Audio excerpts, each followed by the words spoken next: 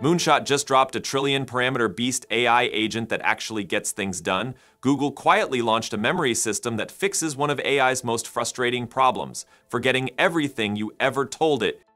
And while those two grabbed the spotlight, Microsoft came in sharp with a small but insanely fast model that handles deep reasoning without eating up your GPU. It's all happening at once: open source giants, memory-powered agents, real-world automation, and lightning-fast long context models. Let's break it all down. Alright, so Moonshot's latest release, Kimi K Two, really changes the game. It's a massive model, 1 trillion parameters in total. But thanks to a clever trick called mixture of experts, it only uses 32 billion of those parameters for each token it generates. That means you get all the power without the insane costs. They trained it on a huge dataset, 15.5 trillion tokens made up of multiple languages and types of media, and to keep it stable at that scale, they used a custom optimizer called MuonClip. This tool fine-tunes how attention scores are calculated during training by adjusting the internal matrices in real time, which helps prevent the instability that usually shows up when training huge models like this. But what really makes Kimi K Two special is that it's designed to do things, not just talk. Most AI models out there are great at chatting and giving explanations, but they leave the actual work to the user. K2 is different. It was trained using simulated conversations, where it had to solve real problems, choosing tools, chaining them together, writing and fixing code, analyzing data, and completing complex tasks all by itself. It doesn't need someone constantly giving it step-by-step instructions. Once you give it a job, it breaks it down, figures out what needs to be done, and handles everything from start to finish. It also has some serious memory capacity. Kimi K Two can process up to 128,000 tokens of context, which means it can keep track of extremely long conversations, documents, or workflows. Each token passes through 8 of the model's 384 expert modules, plus 1 shared expert that handles global context. And it spreads all that work across 64 attention heads, so it stays efficient even while juggling complex tasks. Moonshot released 2 versions of the model. The first is Kimi K Two Base, which is the raw version, perfect if you want to customize it for your own needs. The second is Kimi K Two Instruct, which is more refined and ready to use right away. This one is tuned for speed and fast decision making, so it responds instantly and doesn't waste time on long, drawn-out replies. In benchmark tests, it performs extremely well. On the SWE bench coding test, it gets 71.6%, just a notch below Claude Sonnet 4. On another test called Tau 2, which measures how well it handles agent-like coding tasks, it scores 65.8%, way ahead of GPT 4.1, and on the live code bench, it hits 53.7%.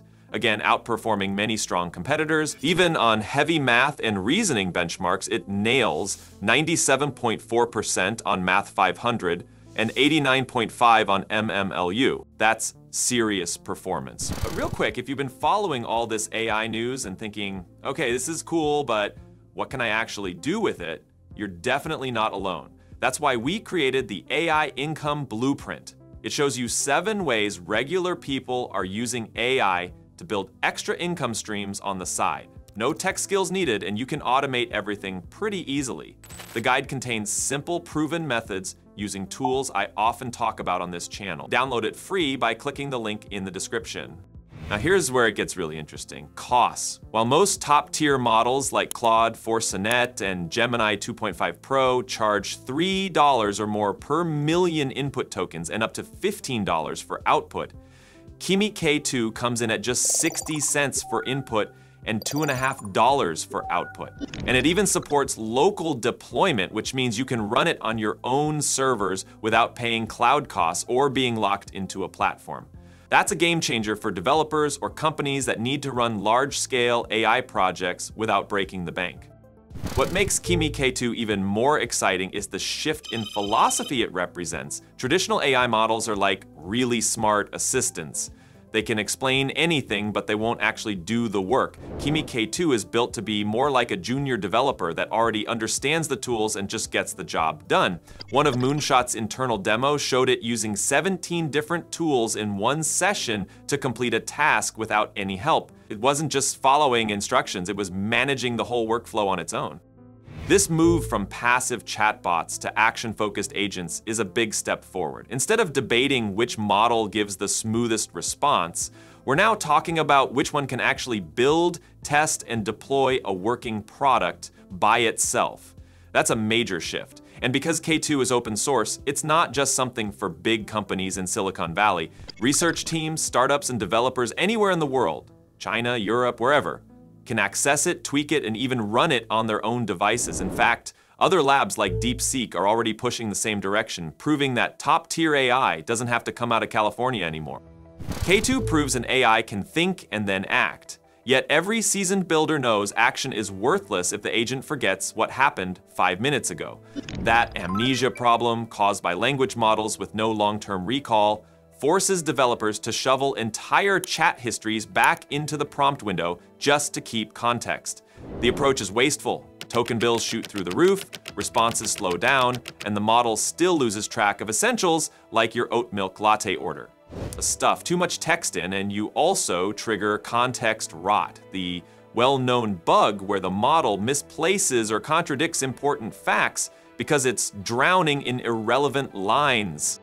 Google's new Vertex AI Memory Bank rewires that nightmare. Tucked inside the Vertex agent engine, the service watches every conversation, then a Gemini model quietly spins up in the background to identify and extract durable facts. Anything from a shipping address to a favorite product setting. Each fact is filed under a scope such as a unique user ID, a project tag, or even a device cluster, so memories stay neatly partitioned. The extraction runs asynchronously, which means developers never touch a data pipelining script. It all happens off to the side while the agent is chatting live. When the user returns a day or a month later, the agent does not dig through a giant transcript. Instead, it sends a lightweight query to Memory Bank. An embedding search weighs the conversation topic, fetches only the memories that matter for the current turn, and leaves the rest on disk. Gemini then checks for conflicts, merges duplicates, and ensures the memory stays fresh, following a topic-based method. Google researchers just presented at ACL 2025. The result shows up in real features. A healthcare bot remembers that soy allergy flagged last month and never recommends soy-based supplements. A beauty advisor tracks how skin type shifts from oily in summer to dry in winter and tunes product picks on the fly. All of that continuity happens without users retyping a single detail. Google baked Memory Bank straight into the agent development kit. Flip a config flag and it is live inside Agent Engine sessions, handling both short-term conversation storage and long-term recall.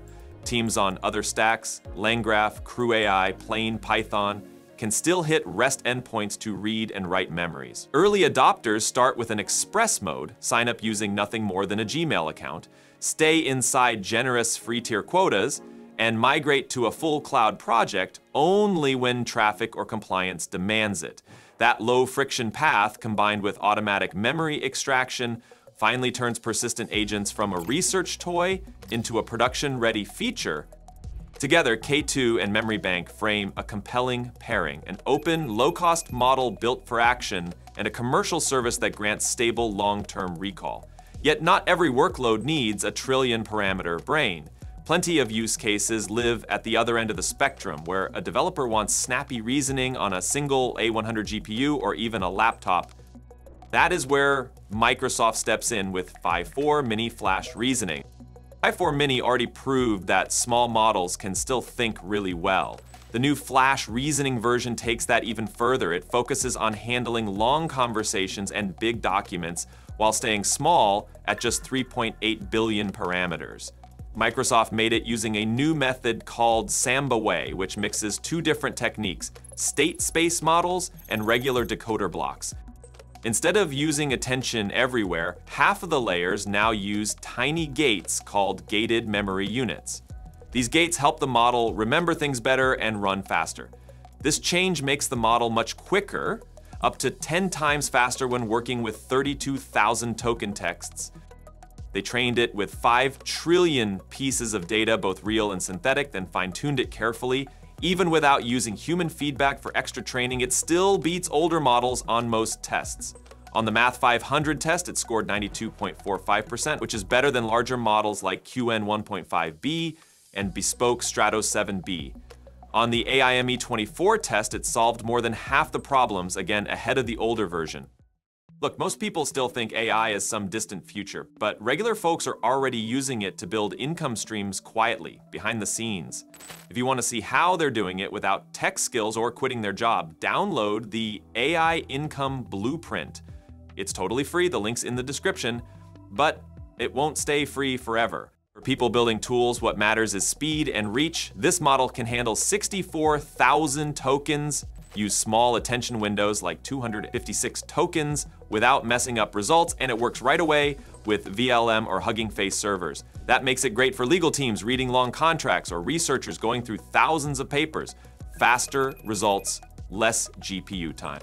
Microsoft shared everything for free on Hugging Face, weight setup and tokenizer, so anyone can download it and use it in minutes. The open license means you can use it for experiments, build private chatbots, or run agents with memory on small devices. It opens the door for many new uses, even without expensive hardware. Now here's the big question. Will giving trillion-scale brains open access speed progress or invite chaos? Tell me what you think in the comments. Hit subscribe, tap that like button. Thanks for watching, and catch you in the next one.